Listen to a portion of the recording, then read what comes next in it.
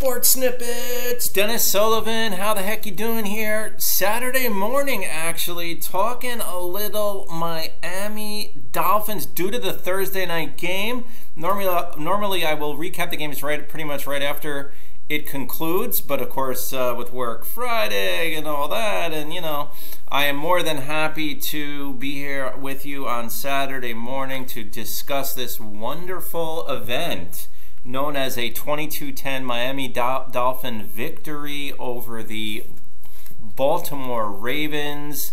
Before I get started, if you do like content of this particular video, go ahead, hit the thumbs up. That would be spectacular. Feel free to subscribe to my channel, Sports Snippets with Dennis Sullivan, as well. So guys, let's get started. This was absolutely unexpected, but boy, sometimes, you know, you just watch a football game or any type of sporting event for that matter, and it is just completely unexpected in your favor this time, where we've had enough where your team unexpectedly plays terrible. How about one where your team plays awesome and gets the victory in the process over a really good team in the Baltimore Ravens by 12 points, once again, 22-10. Some takeaways from this, and watching it at home, I had some main points, a couple of things I wrote down actually throughout the game, and want to share those with you. And let me know what you think as well, guys. I always promote your input. So, number one thing that stands out in this game was the defensive intensity for the Miami Dolphins just would not let up. I mean, I thought I was watching almost the Miami Hurricanes mid to late 80s in their prime with the intensity level. It never slowed down. It never really decreased. It was absolutely fantastic. Lamar Jackson was under pressure pretty much the entire game. He was running this way, dodging that way. Extremely talented player, we all know, is Lamar Jackson, but he was basically in a spot where he really couldn't come up with an answer. There was really nothing he could do. There were just too many defenders coming at him from too many angles. The Dolphins' offense, of course, it was kind of hit or miss there, and I'll get into that a little bit more detail in just a few seconds, actually. But the other main takeaway, though, was offensive-related. Of course, the injury to Jacoby Brissett brings in the previously injured Tua with the broken finger on his throwing hand that apparently had healed rather quickly. He was suited up as a backup and then would play pretty much the entire second half. Just to touch on the Jacoby Brissett situation, when I'm watching this game and I see him on the ground, you know, he's like holding his knee and everything, I'm sitting there thinking that's it. He's going to be out for the year. I mean, that was my first thought. I'm thinking he's going to be out for the year. And much to my pleasant surprise, when I come back, I stepped away, got, I don't know, something to eat or whatever, commercial. I come back, commercial's ending, and he's on the sidelines kind of moving around. They're talking about how Jacoby Brissett was a little bit frustrated in that he did not re-enter the game, were the TV announcers. And I could say this, I want to touch on that, because if we go back to the first quarter, as we all recall, Jacoby Brissett, he gets off to this slow start. He completed only one of his first 5 passes, 16 yards, missed a throw, was under pressure, under duress. You're sitting there thinking, wow, it's going to be a rough one for Jacoby and the offense. You know, maybe we'll score 10 points, something like that. But then the second quarter, I mean, was completely different for him, and he would go into the half with 156 yards through the air, guys, which is very impressive. Almost all of those coming in the second quarter.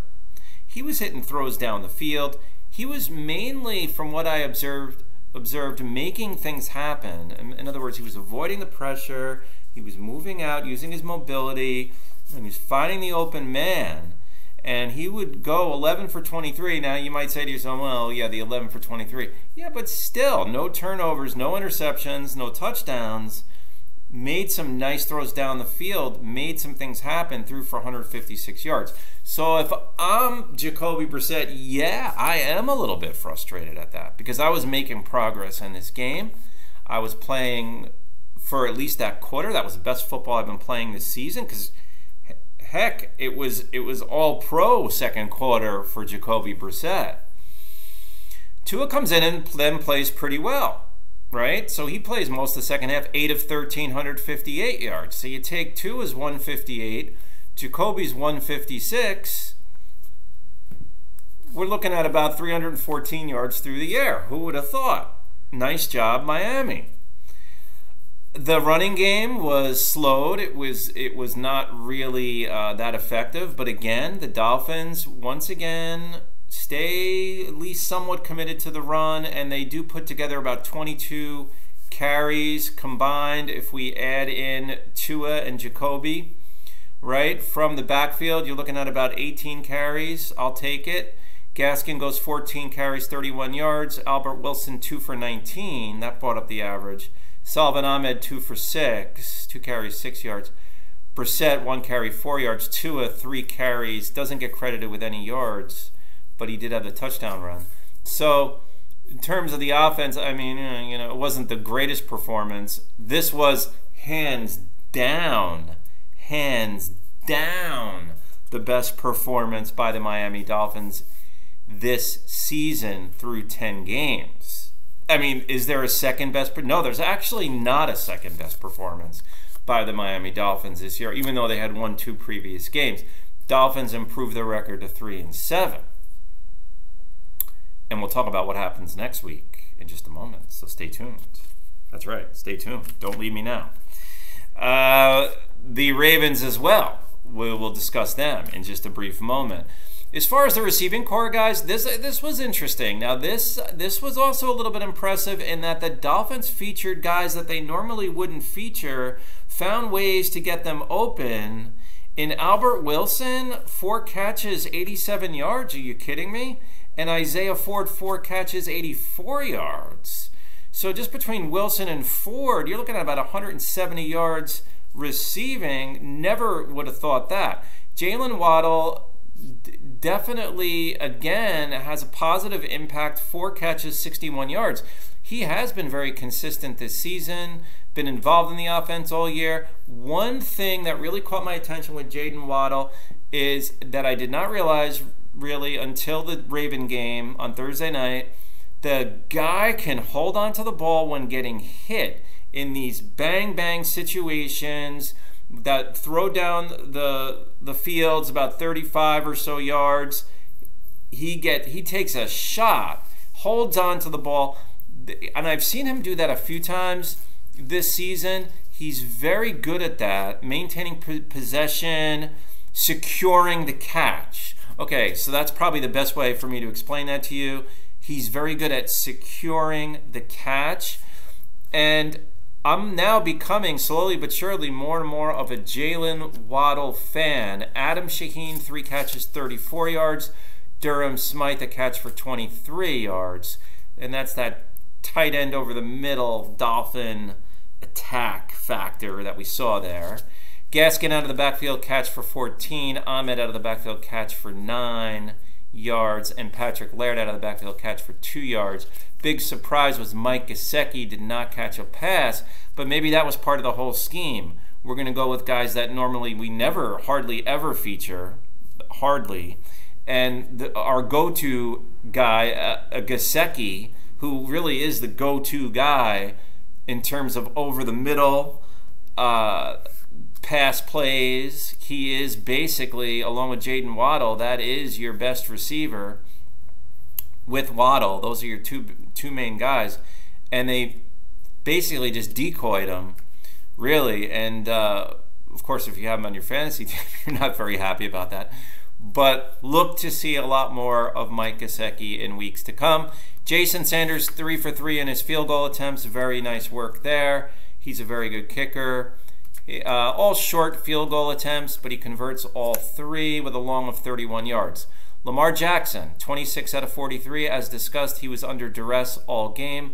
238 yards, a touchdown, and an interception. Jackson would add 39 yards on the ground on 9 carries. Extremely talented player. Devonta Freeman. Now, Devonta Freeman's a good running back. I almost said the Falcons because I'm so used to him playing for the Falcons. The Ravens had a tough time running the football. Credit Miami Dolphins. Freeman would finish 10 carries, 35 yards. Devin Duvernay, I'm sorry if I messed up his last name there. He had a carry for 19 yards. Le'Veon Bell, 3 carries for a yard. Rashawn Bateman would lead the way for the Ravens in receiving with 6 catches for 80 yards. Mark Andrews, the tight end, 6 catches, 63 yards and a touchdown. Marquise Brown, 6 catches, 37 yards. Duvernay, 4 catches, 28 yards. Freeman out of the backfield, 3 for 23. Sammy Watkins, a catch for 7 yards. So guys, this was absolutely, and I'll go back to what I said a few moments ago, hands down, beyond the shadow of a doubt, this was by far the best Miami Dolphin performance of the season. Will this continue? Well, that's why we're going to be watching the next game and games thereafter to see if this improved play continues. Because now the Dolphins sit at 3-7, and you're sitting there probably going, well, what's so good about that? There's actually nothing really good about that. But they have won 2 games in a row with a chance to stretch that winning streak to 3 games in week 11, because they will play at the Jets on the 21st of November. That's a 1 o'clock game, week 11, at the New York Jets. That is a big game, guys. If you're a Dolphin fan, you're sitting there going, okay, we could actually win our 3rd straight game, move to 4-7. Okay, we'll take it, considering everything that's happened. For the Ravens, actually, the Ravens fall to 6-3, one of the better teams in the AFC. They didn't really look at on Thursday night, but these things happen. The Ravens now actually have a difficult game in week 11. They got to travel to Chicago to take on what appears to be an improved Chicago Bear team. For those of you that watched that game, which was very entertaining last Monday night, Pittsburgh Steelers and Chicago Bears, the Bears really should have won that game, and they played a very good second half against the Pittsburgh Steelers. So Ravens will travel to Chicago in week 11. Stay tuned for that as well. That's actually an interesting matchup the more and more I think about it. So guys, leave me a comment. This is very good stuff here. Very good news that the Dolphins find a way to almost put it all together, really. I mean, was that a flawless offensive performance? No. But the intensity level was there. It really wasn't even close to flawless on offense, but we'll take it. They made enough plays. The defensive intensity was there. That was really a playoff type intensity by the Miami Dolphins.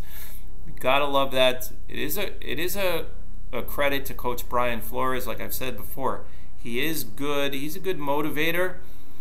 Okay, I'm not inside the locker room there, guys, listening in, but something tells me he knows how to get the most out of what he has. The only problem is the slow start, obviously, and then the 7-game losing streak. I mean, obviously, we can't erase that. We can't redo that. But that is why I like Brian Flores. He does have that ability to really get the team to kind of step up to the occasion. I've seen this before. And that's when you see a lot of special teams type of stuff going on and big plays by the defense and things like that. So, guys, leave me a comment.